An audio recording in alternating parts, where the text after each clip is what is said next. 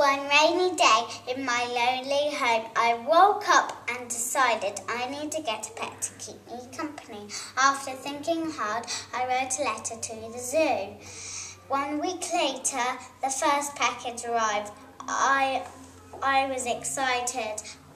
I opened it carefully and saw they had sent me a huge grey elephant. But he was too large, so I sent him back.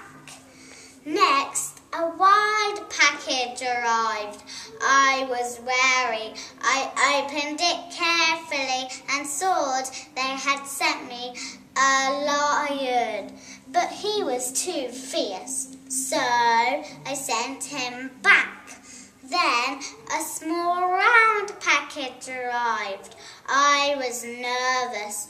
I opened it carefully and saw they had sent me a long, slithery snake, but he was too scaly, so I sent him back. Later that week, there was a square box